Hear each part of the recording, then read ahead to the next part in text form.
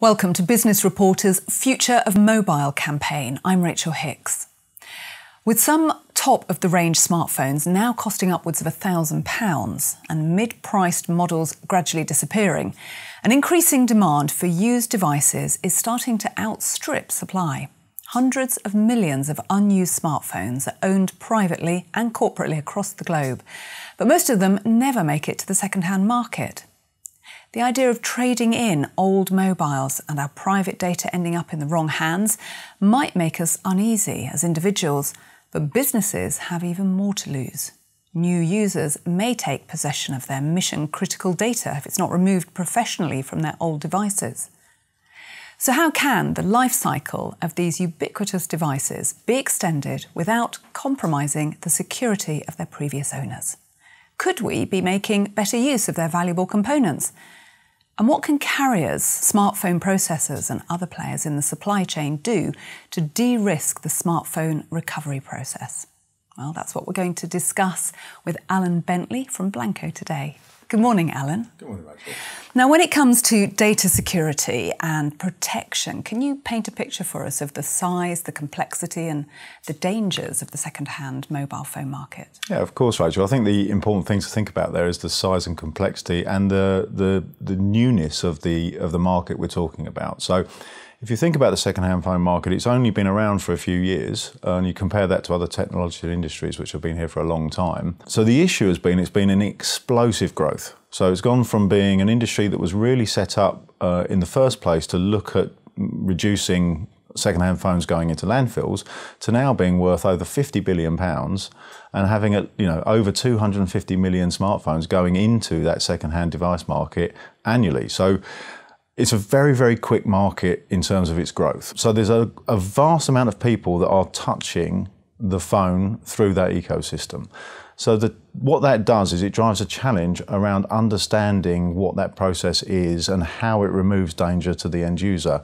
And the real issue around the data and the data clearance in that ecosystem is making sure that you've got a very clear path to understand that the data doesn't exist anymore on the phone. And I think that's what drives the biggest challenge in the marketplace today. That's the concern, isn't it? That we've heard stories that sensitive data, personal data can still be retrievable even after a phone has been reset on its factory settings. So is that mistrust of individuals justified? I think it is in circumstance. So if you look at it, there's two ways I'd look at that. And one would be the technical way, and that's a very technical conversation about what does a factory reset actually do. To give you a couple of examples, is it cryptographic erasure? Do I do a data sanitization, which is actually an overwrite where all the data is moved with, and there's different ways that you can technically deal with data erasure or data sanitization on a phone. So that's one thing, is a technical conversation or discussion about the security around the methodology. I think the other thing that's more important to a consumer is understanding the chain of custody. So who is actually responsible for the doing of the data erasure, and can they prove it's been done? And in most cases, when you look at factory reset, it's actually quite difficult to prove and have a certificate or an audit trail. And I think that's the most important thing when you talk about trust, is that you understand that an organisation is taking the necessary steps and can actually prove they've taken those steps.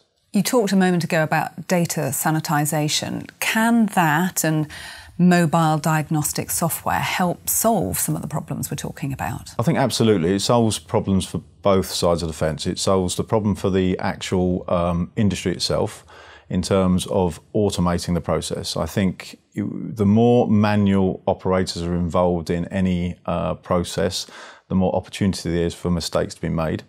And I think then if you run a more automated process that has validation and certification at the end of it, you can always prove that you've done and taken the steps necessary to eradicate data from the device. Where does the mobile phone market stand on mobile grading and making sure that that's standardised? That is a very interesting question, and one of the questions that I talk to people about a lot. So there is a great movement to try and standardise grading around the world, but it's a very difficult challenge because if you think most players in the industry have their own standard of grading, which doesn't really help the consumer, because as a consumer, you and I would like to think if a phone is graded an A grade or a B grade or a C grade, we know what that means. Somebody could explain it to us so we knew what we were buying. When different industry players use different grading mechanisms, it's very complicated and complex for us, the user. So there's an organisation in North America called CTIA, which has been driving very hard getting grading as a standard across North America, and they're looking to bring that into Europe as well. I think generally the industry would be far better served if they could get to a point where we all kind of understood what grade the phone was and what that actually meant as a grade.